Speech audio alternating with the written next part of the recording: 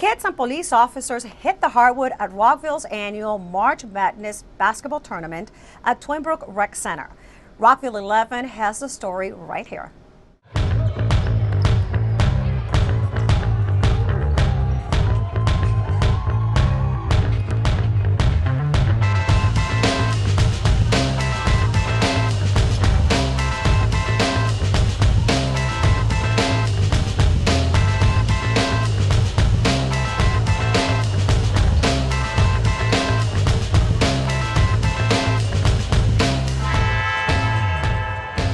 This is our 8th season for doing this with them, with March Madness with the young men and women, and we're having a ball. We've got about 14 of our officers and other members of our department playing out here and having some fun and really getting tired.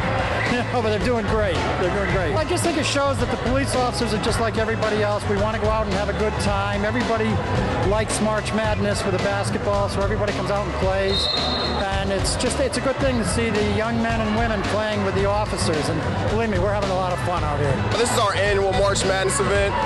Every year for the last 5 or 6 years, we've had the cops come together with the kids and get together and play basketball for one night. Kind of try to build a good relationship with the police and with adults and have a positive impact on our community. The kids seem to really get a kick out of it. You know, they take it like the March Madness tournament. They feel like they're the big guys on TV playing, so it's fun for them. I mean, it's kind of fun playing with police officers. Usually you see them chasing somebody out on the street or something. It feels good. They're good ball players, and they know how to handle the rock. I like it because, like, I want to be a police when I grow up, so it's cool. I like it because my police made a buzzer beater at the end, so we won the game.